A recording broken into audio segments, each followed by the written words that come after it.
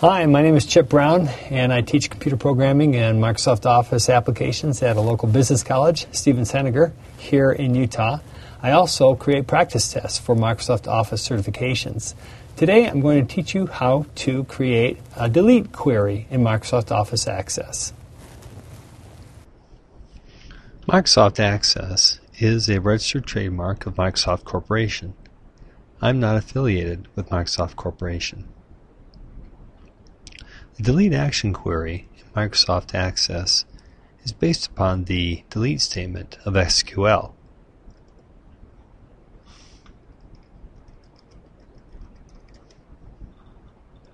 The syntax of the delete statement is delete followed by an optional table name dot asterisk followed by the table from which you want to delete the records followed by the criteria which will determine which records to delete.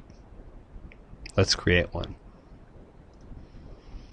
Click on the Create tab and in the Other group, click Query Design. Next, select the table from which you want to delete the records. Up here, choose Delete to change the query type from a select statement to a delete statement. Next, choose the field which has the criteria for the deletion.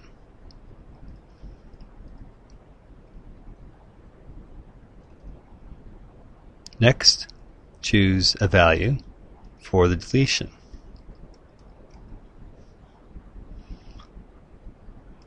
Let's go and look at the table. It has a ship city and 2 orders have been shipped to Boise. Now let's look at the SQL that has been generated. Here's the SQL syntax.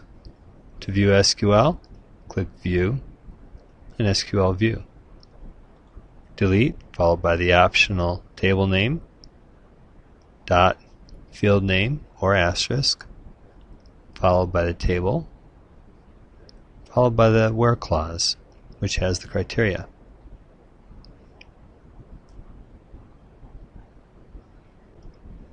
Let's run this query now.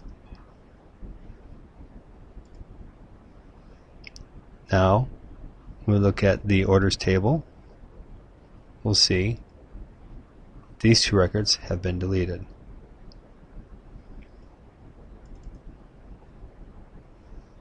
If we close this window